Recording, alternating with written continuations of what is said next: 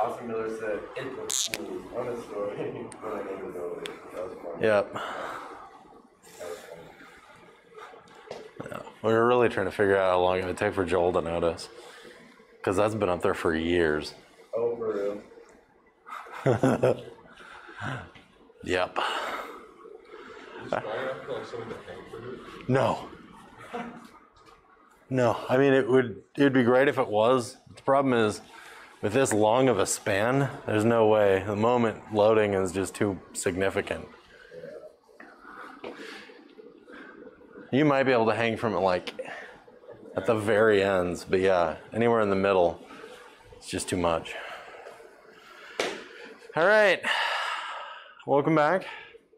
Hope everybody enjoyed their long weekend. I know I did. I spent some time just being outside and building a giant hammock. That was fun. And then breaking the giant hammock. That was not fun. But it is what it is. So let's get into this. We're moving into chapter 5 now. Chapter 5 it deals with RLC circuits, as we have been, but the math gets a little weird because we're no longer dealing with like integrals and derivatives, but we're talking about second order systems. And that's why I say this is it's a different kind of approach. I was actually pleasantly surprised to find out that my high school junior nephew is also learning about AC systems and learning about sine waves and sine curves and impedances and all of these things. And I'm like, so yeah, they actually do teach these things to high school kids apparently. So that's kind of interesting. Granted, it doesn't have any calculus in it, and they don't understand why the formulas are derived the way they are, but that is what it is. So the idea of chapter 5 is we are dealing with AC systems. Okay? It doesn't mean air conditioning. Although it sounds to me like they might have got the chiller fixed in this building. It was cool as crap last Thursday. It was awful. It was so cool. Yeah. Hey, Gabby. Yeah, and then it was really, really hot the next day. It was terrible. But yeah, fixing the chiller there. I think they got a new one. I hope so anyways. Otherwise we're all gonna start basking in our own fluids at this point. To this point in the class, we have only dealt with DC systems. DC stands for direct current. Okay, a long time ago, back in the yesteryears of humanity,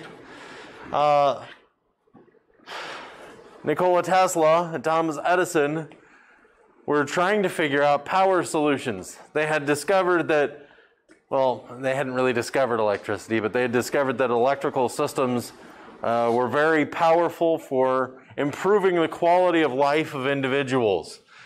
Thomas Edison's invention of the light bulb really spawned a lot of conversations as far as how can we take this technology and now reduce the amount of soot in people's houses, make it so that you don't have to friggin' light something on fire in order to see at night. And it was a major improvement in history. But then the issue becomes, how do you take electricity and get it to the light bulb? Well, Edison said we need DC systems. Edison's vision was in every neighborhood, there's a block, you would have maybe 2 or 3 DC systems that would power the entire neighborhood. And then you would have to feed to these DC systems, and you'd have to have it just like this. Or another one of Edison's earlier ideas was you have a DC system like 2.3 miles away that feeds the house. Now the issue with this is that there is a finite amount of resistance in this wire. And if you were to try to jump, let's say 220 volts over this distance, and Dylan, you're over here plugging something into your wall socket, maybe it's your bandsaw, you're only really getting 180 volts. Because there is a DC resistance, and this is in series. Really long wires do have a finite amount of resistance to them. Really short wires, we count them as negligible. In the reality, there is some resistance related to short wires too. But the longer you make these systems, the greater the resistance gets. And so this is an issue.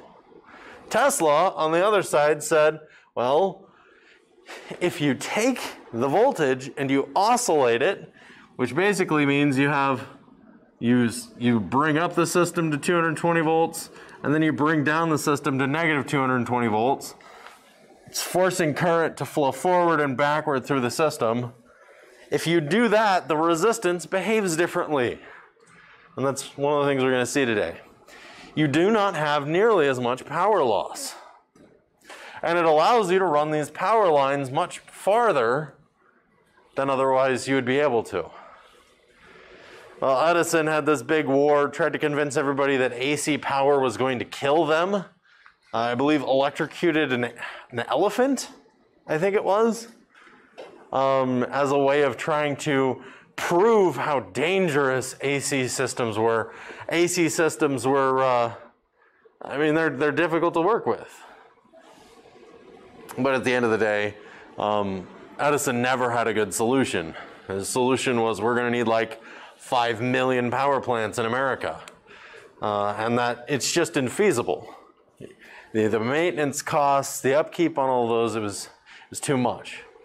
Tesla was trying to work on a way where you wouldn't need power lines at all, but you could have these giant towers that would like shoot electricity down to houses. That eventually led to the invention of a death ray, but different story there. So there is a reason why we have AC power in our houses, while most of our systems that we use, cell phones, computers, cameras, anything that uses a battery is a DC system. And the difference between those is that AC power transfers farther and does not experience the same voltage losses that a DC system would. Okay? And we're going to talk a little bit about why that is later today. But first, in order to really get to that, we need to understand what is AC. AC stands for alternating current. Okay, so AC/DC, the band, stands for alternating current, direct current, the band.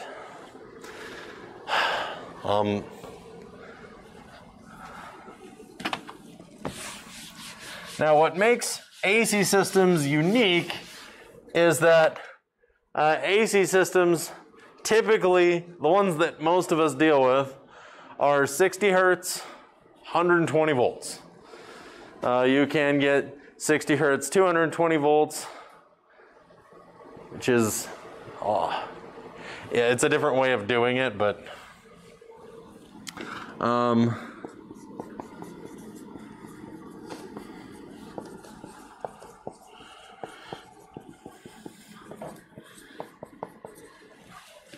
I guess it's 110 volt systems. And this is just because this is the standard that a lot of, that Actually, Tesla helped to develop back when a lot of these systems were being implemented.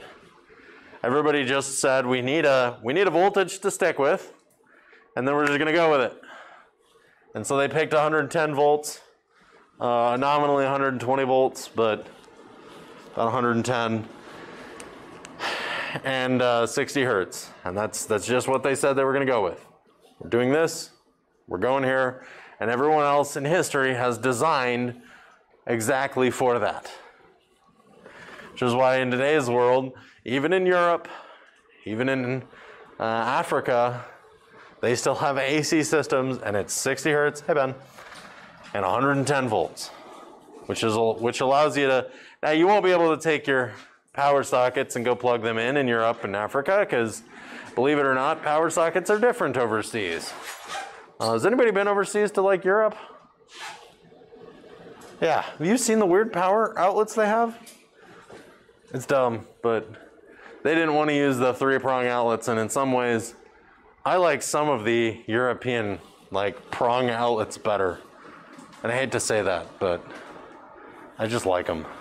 But we have a very specific wall socket, and in order to plug devices in other countries, you have to use a different wall socket.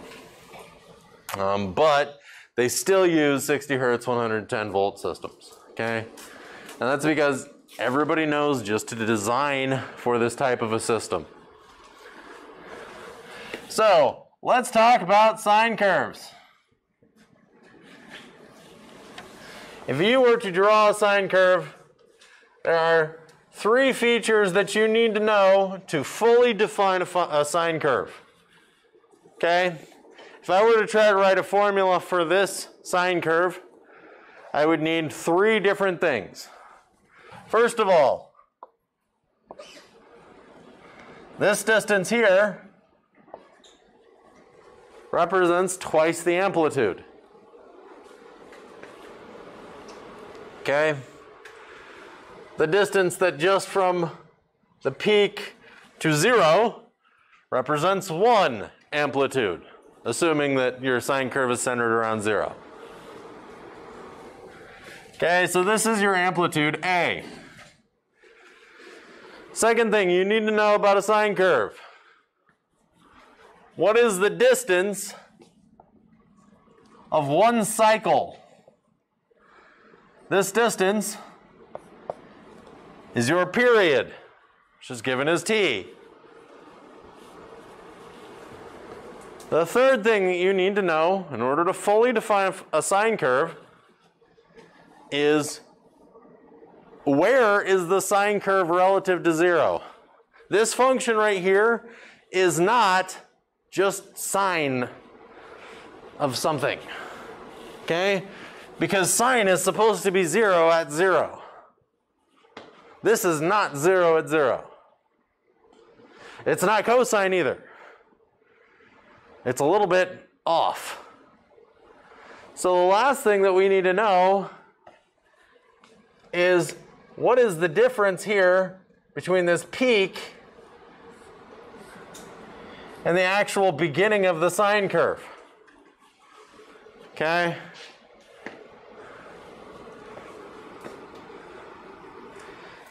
And this is solved using a variable called phi, which is a circle with a line through it.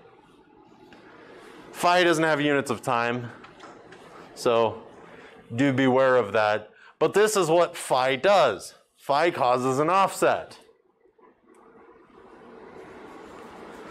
So the general form for a sine wave is, let's say, v, the function of time, is equal to a times sine omega t plus phi. I think it's plus. I don't think it's minus.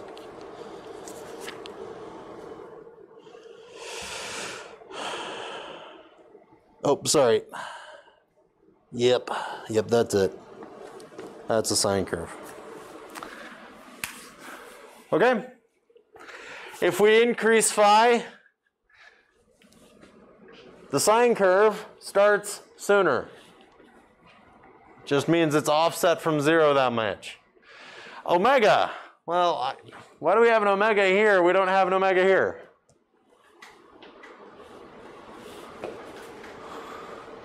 It does, yeah, it does squish it horizontally. Yes. Which one of these variables has to do with omega? It's t. Okay, because yes, as Dylan was pointing out, if you increase omega, this gets smaller. Wait, so that means if omega increases, then your period decreases. Okay? Well, the formula for omega is, omega is given by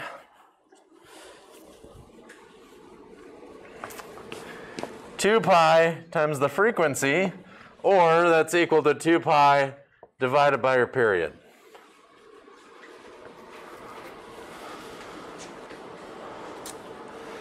Okay, and this is just how we take the distance between peaks and plug it into a formula where, and we just like this omega value. Omega represents your angular frequency.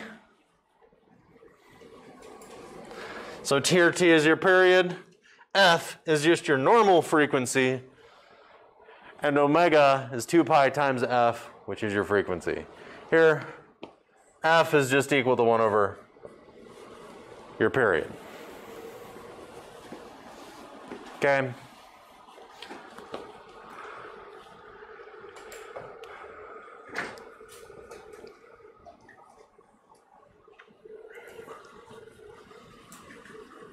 So for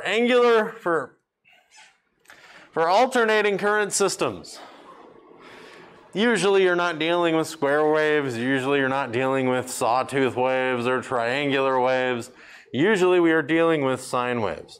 And the nice thing about sine waves are that they are a continuous function.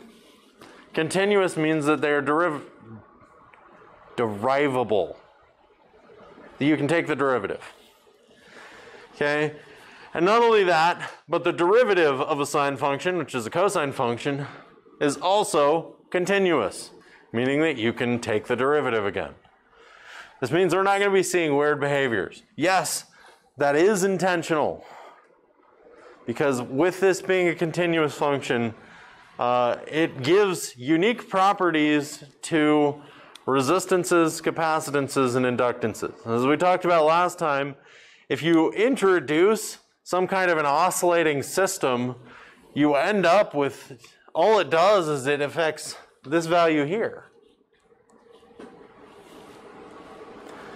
Because in a capacitor, the current leads the voltage, which means you end up with a negative phi value. In an inductance, the current lags the voltage, which means you end up with a positive phi value. And everything else stays the same. And what we end up with here is, this is a unique way of looking at systems, because in AC systems, we're no longer dealing with like derivatives. We're looking at phase angle changes. And that's everything.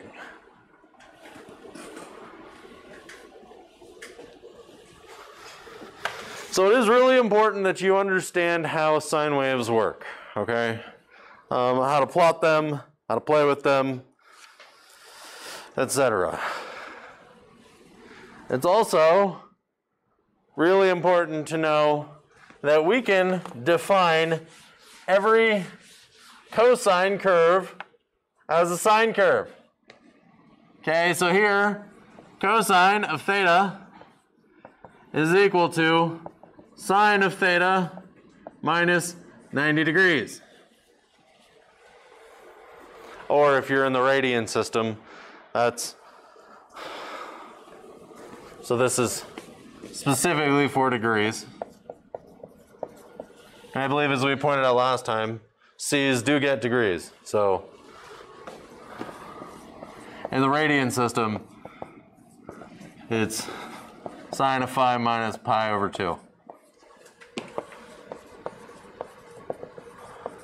Which letter gets radians? F's. You get an F, you get radians.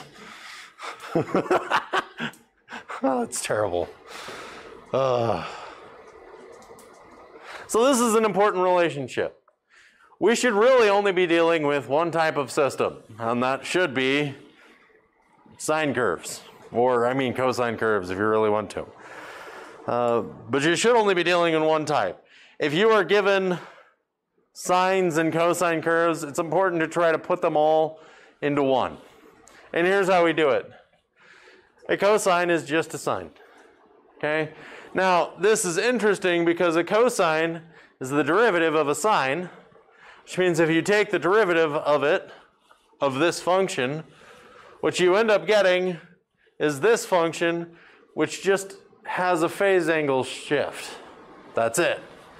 And that's the reason why in this chapter we don't really use a lot of derivatives, because we don't need to anymore. One thing you'll find out about engineers is we don't do math when we don't have to. We do math when we need to, and we can do math when math calls us, but we don't do math if we don't have to. And here this is one of those cases. You don't have to do a derivative, don't. But it leads to some very interesting properties. So, okay, does anybody have questions over sine waves? This hopefully isn't anything new to anybody, but maybe the way I presented it. Okay. All right, how much power is coming out of a system like this?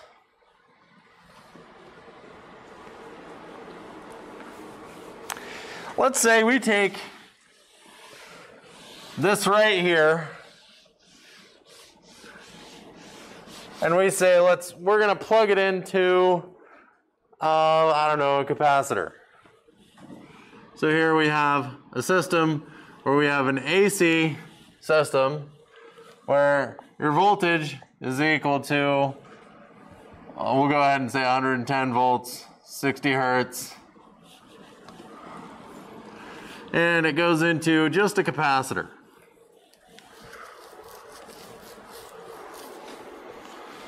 All right, how much power is being consumed by the system? Well, this is going to cause problems because you're hooking up a... I mean, this isn't a dissipative element at all, but it is whatever. What you end up with is, for power, power is equal to IV.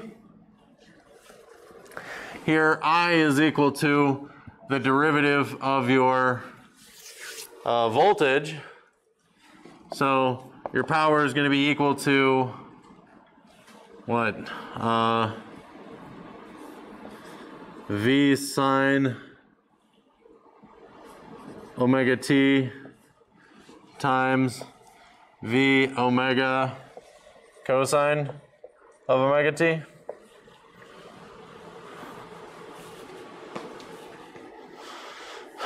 Where this is your voltage and this is your current function. This is just the derivative of current. And multiply these by each other. P is going to be equal to V squared omega sine omega t cosine omega t. Well, that's gross. We don't really have a nice constant value for this. This is a complex function that involves multiplying a sine by a cosine. And guess what? It didn't matter if I gave you voltage and cosine, you still end up with a complex function that is a sine minus cosine. Now we can take this and we can use, there are trigonometric rules for how to combine these. Sine times cosine is equal to like some value of sine squared. You can go ahead and reduce this further, but I don't want to. This is kind of gross. And this involved me having to do a derivative. And remember, we don't want to do that in this unit. There's no derivatives. So what we've decided to say is, I don't want to calculate the actual function for power.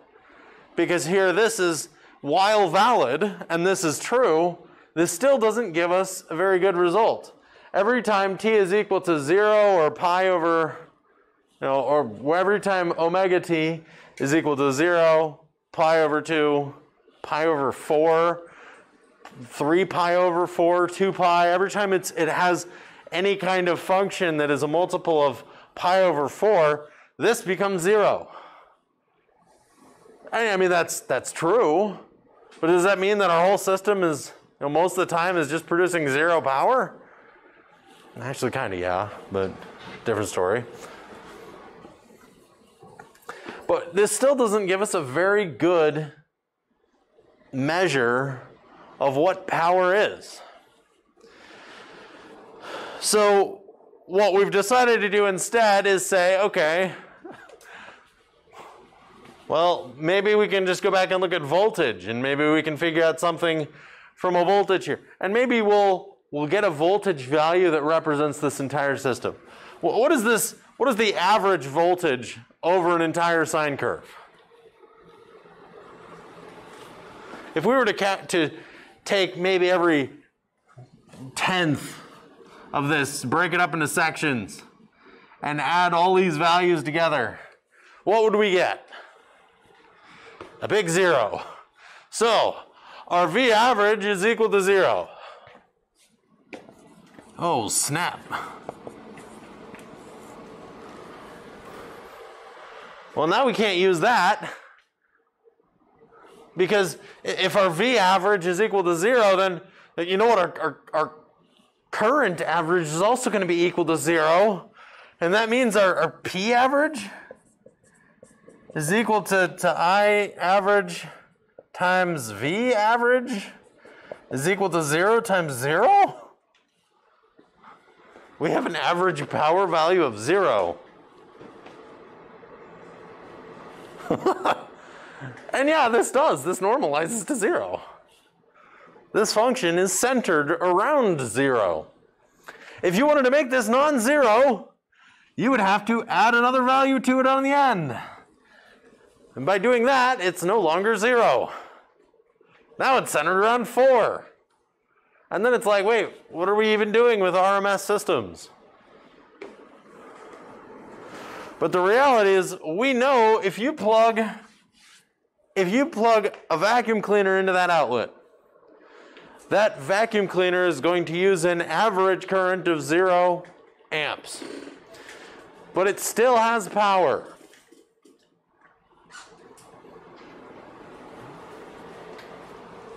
So how does that work? Well, we had to come up with a new way of figuring out this so-called average. And the idea is you kind of have to take the absolute value of this, because you're providing power when the system is moving in one direction. The system stops, and then you provide power in the other direction. At both of those points, your system is consuming power, even though technically your power value becomes negative. So it is consuming power this way, it is consuming power that way. In both directions it is consuming power. We need a better way of being able to say what is power. Now, we could take the absolute value of this entire function and come up with the average voltage. Okay?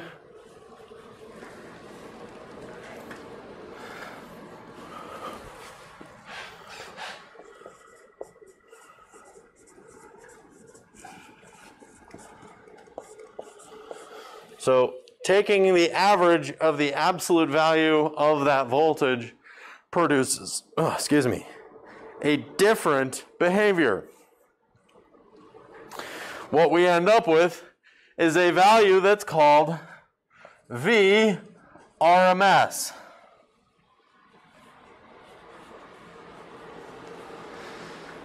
To do this, they square it. you square your sine function, and it is always positive then. And then you take the square root of it. And VRMS is called, this is voltage root mean square. That's what RMS stands for. And the formula for VRMS is VRMS is equal to your V divided by your square root of 2.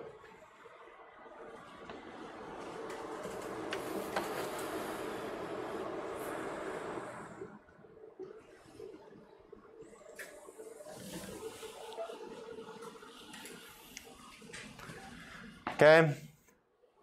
If we go back and plug this in here to find our power value, your P RMS, which is just the power root mean square, using the same method as what we're doing for voltage, is going to be equal to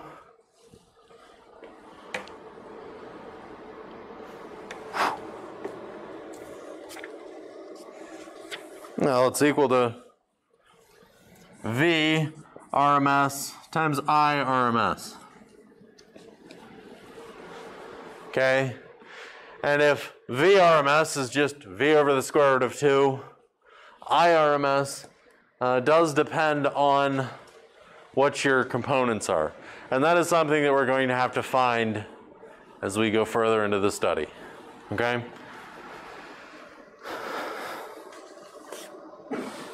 But why don't we go ahead and take a 10-minute break before we get into some funky phasors. Okay? I'll see everybody back here at 9 o'clock.